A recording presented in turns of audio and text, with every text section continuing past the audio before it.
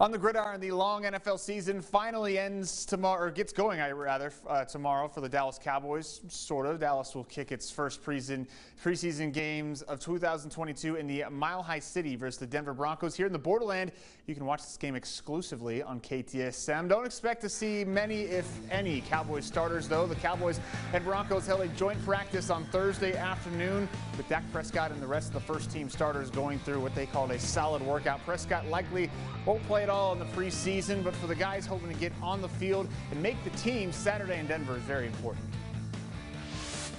This is just about getting clean looks and watching our guys compete. Because at the end of the day, I mean, it's just when you get into real football and you go beat the good teams, you got to play better in areas, technique, fundamental, and the competitive spirit, pace, operation, all those things. And this gives us a chance to get started in that direction. This was great for me, obviously, but this is 1 week, and we got to continue. Got to move on to next week, and then that third week of preseason, I'm following coach and their plans, and whatever they have for me, I'll be ready, and that's how I've always been. Kickoff between the Cowboys and Broncos is at 7 p.m. tomorrow night. Again, you can see it exclusively here on KTSM.